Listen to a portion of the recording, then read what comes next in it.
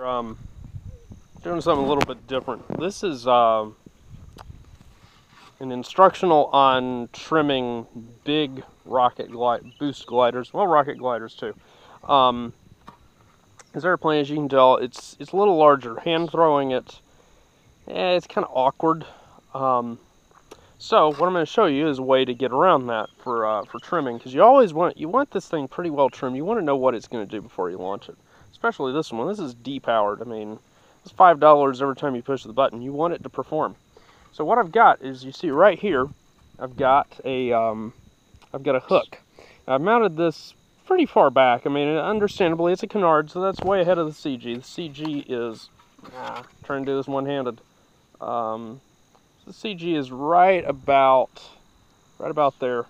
So you see, I'm several inches, about 4 or 5 inches ahead of that.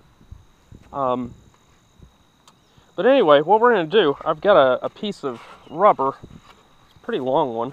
Let me string this over here. I've just tied it off to something solid. So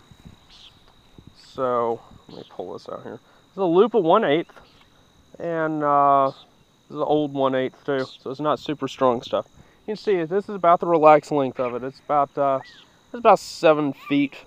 I mean, it's pretty good size. And what I'm going to do is I'm going to catapult this off of it.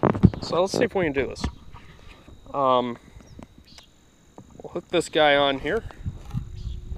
We're going to pull it back a ways. This is a little on the awkward side because this is a Canard. As you can see, I'm holding it down here like so. This airplane, I've got it trimmed out. Hopefully it goes to the left.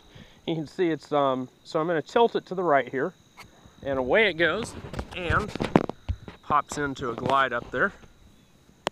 You can see we're floating along all pretty like here. That's much better than it was before, by the way. It went in a straight line last time.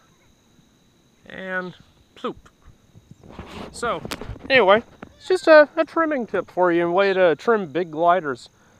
Takes a little bit of work, I mean, and you got to be careful because you can crash it. I mean, you want to make sure that hook you don't want it too far forward because you want it to clear that post.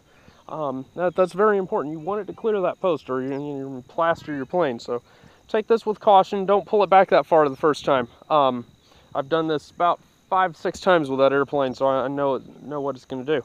But anyway, hope that helps. If you've got any other thoughts, put them down below. Yes, I know about high starts, so don't tell me about high starts down below. I've used high starts.